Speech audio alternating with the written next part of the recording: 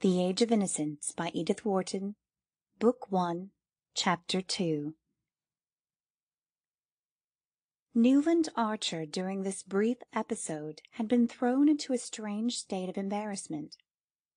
It was annoying that the box, which was thus attracting the undivided attention of masculine New York, should be that in which his betrothed was seated, between her mother and aunt. And for a moment he could not identify the lady in the Empire dress, nor imagine why her presence created such excitement among the initiated. Then light dawned on him, and with it came a momentary rush of indignation.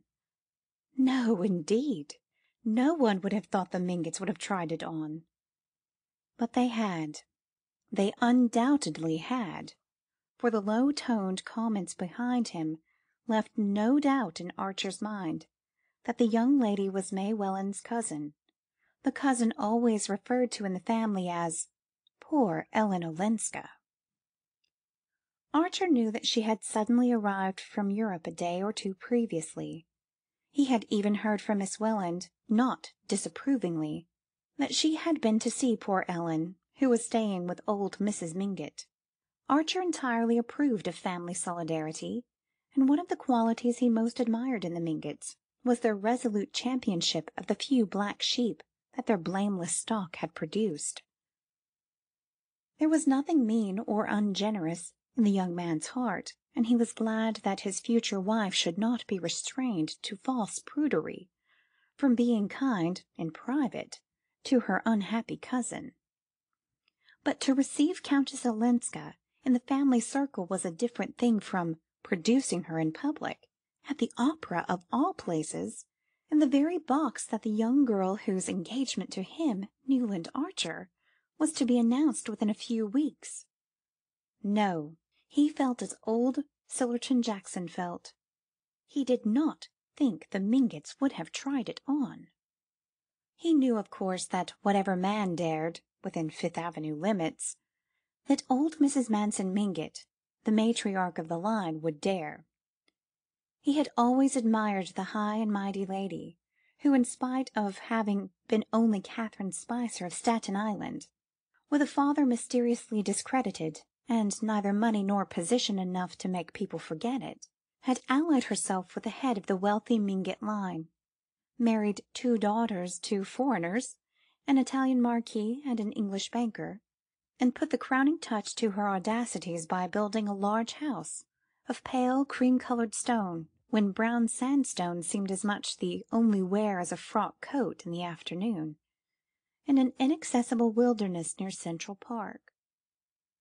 Old Mrs. Mingott's foreign daughters had become a legend. They never came back to see their mother, the later being, like many persons of active mind and dominating will, sedentary and corpulent in her habit, had philosophically remained at home. But the cream-coloured house, supposed to be modelled on the private hotels of the Parisian aristocracy, was there as a proof of her moral courage, and she throned in it, among pre-revolutionary furniture and sovereigns of the Tuileries of Louis Napoleon, where she had shone in her middle age, as placidly as if there had been nothing peculiar in living in 34th Street, or in having French windows that opened like doors instead of sashes that pulled up. Everyone, including Mr. Sillerton Jackson, was agreed that old Catherine had never had beauty, a gift which, in the eyes of New York, justified every success and excused a certain number of failings. Unkind people said that, like her imperial namesake, she had won her way to success by strength of will and hardness of heart, and a kind of haughty effrontery that was somehow justified by the extreme decency and dignity of her private life. Mr. Manson Mingott had died when she was only 28, and had tied up the money with an additional caution, born of the general disgust of the Spicers. But his bold young widow went her way fearlessly, mingling freely in foreign society, married her daughters in heaven knew what corrupt and fashionable circles, hobnobbed with dukes and ambassadors, associated familiarly with papists, entertained opera singers, and was the intimate friend of Madame Taglioni, and all the while, as Silverton Jackson was the first to proclaim, there had never been a breath on her reputation. The only respect, he always added, in which she differed from the earlier Catherine. Mrs. Manson Mingott had long since succeeded in untying her husband's fortune, and had lived in affluence for half a century.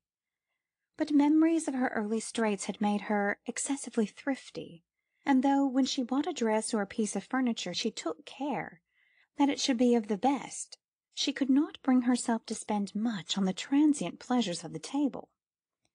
Therefore, for totally different reasons, her food was as poor as Mrs. Archer's, and her wines did nothing to redeem it. Her relatives considered that the penury of her table discredited the Mingott name, which had always been associated with good living. But people continued to come in spite of the made dishes and flat champagne, and in reply to the remonstrances of her son Lovell, who tried to retrieve the family credit by having the best chef in New York, she used to say laughingly, "What's the use of 2 good cooks in one family, now that I've married the girls and can't eat sauces?" Newland Archer, as he mused on these things, had once more turned his eyes toward the Mingott box.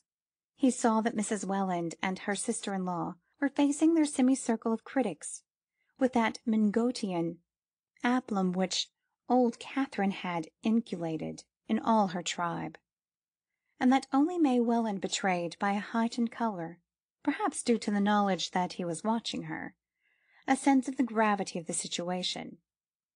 As for the cause of the commotion, she sat gracefully in the corner of the box, her eyes fixed on the stage, and revealing as she leaned forward a little more shoulder and bosom than New York was accustomed to seeing, at least in ladies who had reasons for wishing to pass unnoticed.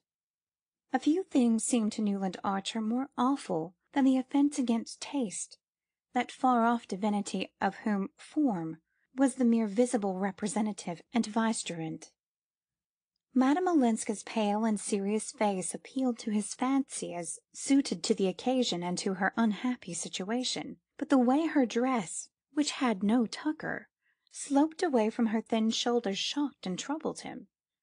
He hated to think of May Welland's being exposed to the influence of a young woman so careless in the dictates of taste. "After all," he heard one of the younger men begin behind him.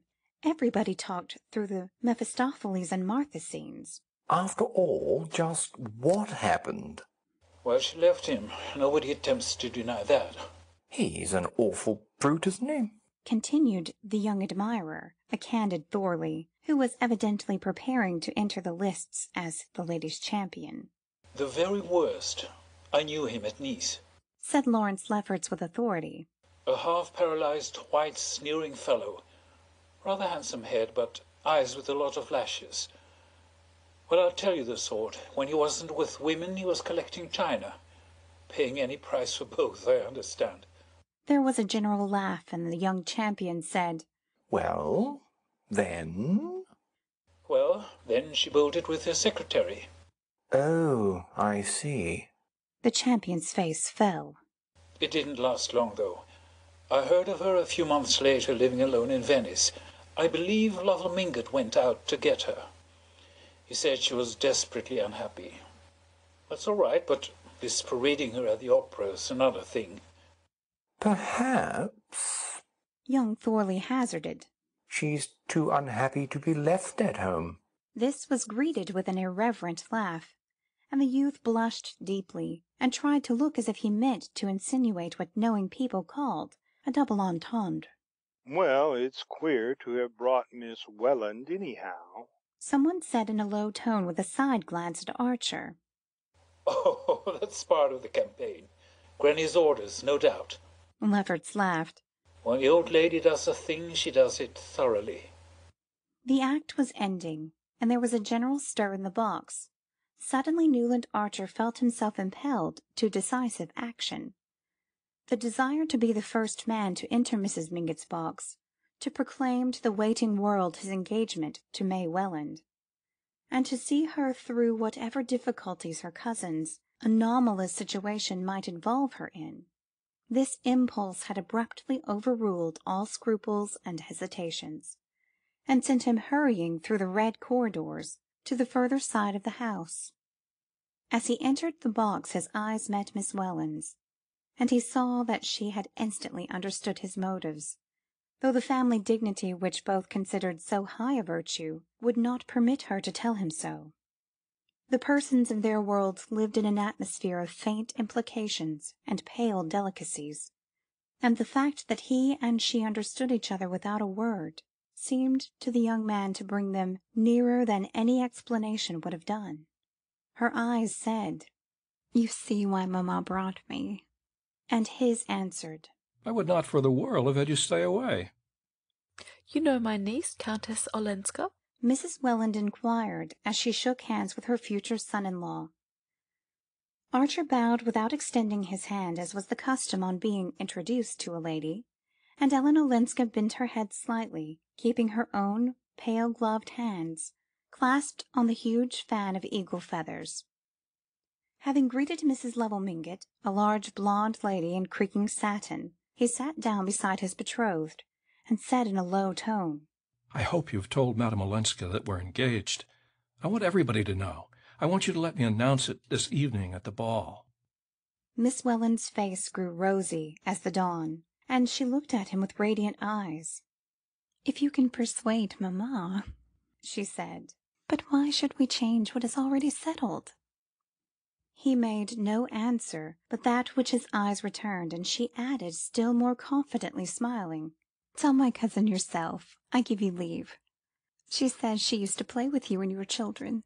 She made way for him by pushing back her chair, and promptly, and a little ostentatiously, with a desire that the whole house should see what he was doing, Archer seated himself at the Countess Olenska's side. "We did used to play together, didn't we?" she asked, turning her grey eyes to his.